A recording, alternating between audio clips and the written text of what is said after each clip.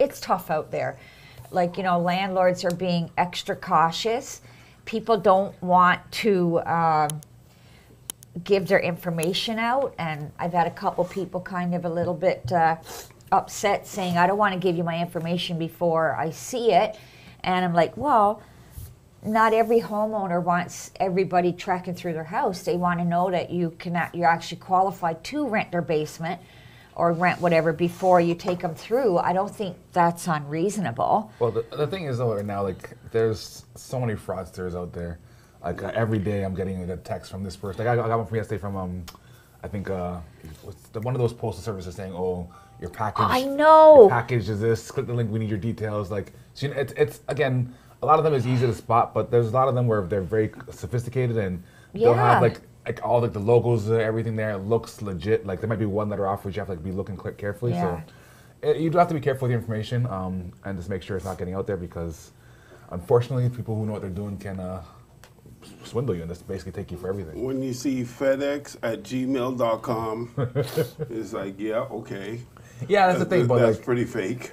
It is, but again, you have to be You have to be just looking. don't right? hit one. Don't do what I did that one time. Because sometimes they have like all the logos there to look, but sometimes they can copy almost anything. and which is not that hard to days. do, but you just have to just be vigilant in terms like of, you can pay someone to do pay stubs, your letter, they can full, like, how do you know who's legit anymore? And unfortunately, it's tough. It makes the honest people, they got to jump through some pretty small hoops to get a place anymore. Yeah. And it's a shame, but you know, as a realtor, if you're doing a lease, you have to protect your landlord. Yeah. And it's tough because even then, who knows? Like, you know what's people look good on paper sometimes, and it's interesting because the government puts in all of these restrictions to help tenants, right?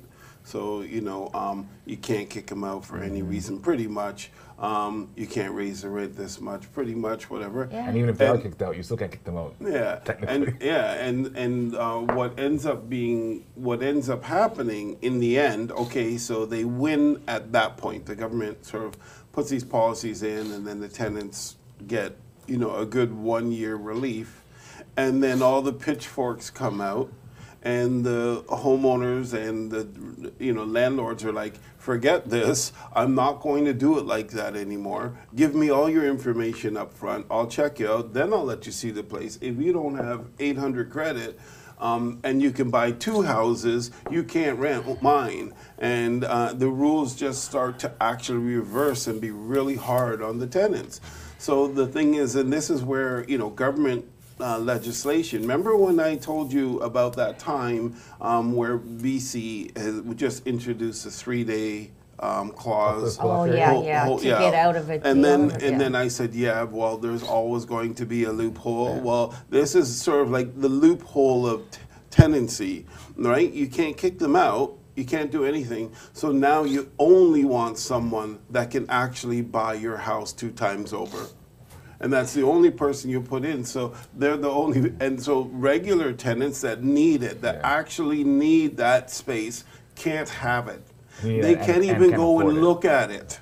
They can't even go and look at it. Like, there are people, they're saying you can't come to my house unless you actually... Unless you give your information and you're approved. Because that's what my that's what my homeowner wants. They don't want me tracking lots of them 20 like people through their house and they all got 500 credit score. Well, why guess, yeah. If your credit, so when someone sends in and they send in their credit score, it's like 650. It's like, and that's why people don't want to give it too. So there's no sense in looking. And then I had one guy said I was discriminating against him, and Yes, I said, you were, though. I'm like, how am I discriminating against you? I don't know anything about you right now. All you did was text me.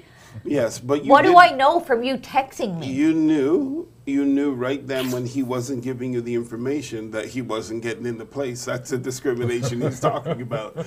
And then from that point, he says, I'm Indian and you're discriminating against me. No, he never said that, but he said he's got to talk to his lawyer. Yeah. And I said, go ahead, talk to whoever you need to, but I work for the landlord and I have to do what they ask me to do.